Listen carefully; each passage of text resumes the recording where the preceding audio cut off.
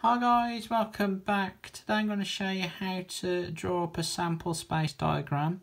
So this is useful if you need to list outcomes, if you have like two spinners being spun and you need to add the scores together, or if you've got two dice being thrown and again you need to add the scores together, or it could be a coin and a dice like the first example that we've got here.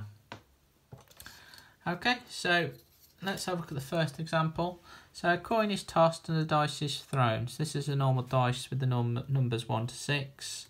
So complete a sample space diagram showing all of the outcomes. Okay, so it's a little bit like a two-way table.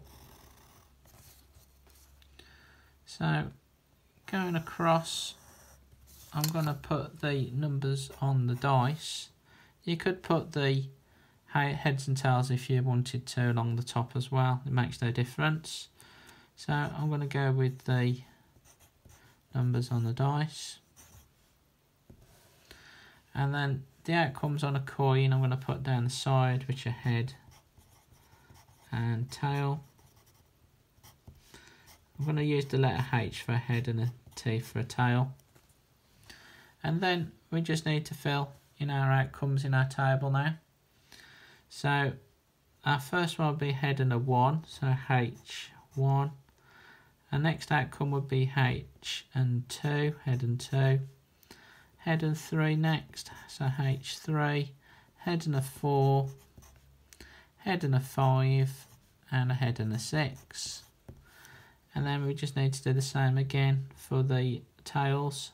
So T1, T2, T3, T4, T5, T6. Okay, so that's our sample space diagram completed. So this is useful if you get like an extra question which might say what is the probability of getting a head and a 3. So as you can see, altogether in this table we have 12 outcomes, so it'd be 1 out of 12. So let's move to the second example then. So we've got two spinners with the numbers 1 to 3 and a second spinner with the numbers 1 to 4. So the two spinners are spun and the scores are added together. So complete a sample space diagram showing all of the outcomes.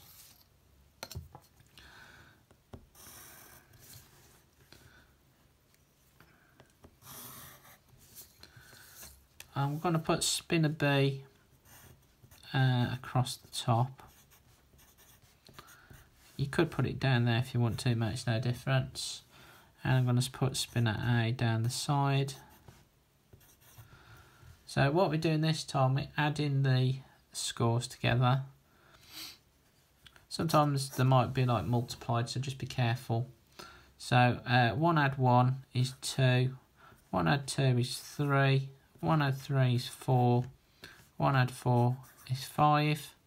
So 2 add 1 is 3, 2 add 2 is 4, 2 add 3 is 5, 2 add 4 is 6, and our final row, 3 add 1 is 4, 3 add 2 is 5, 3 add 3 is 6, 3 add 4 is 7.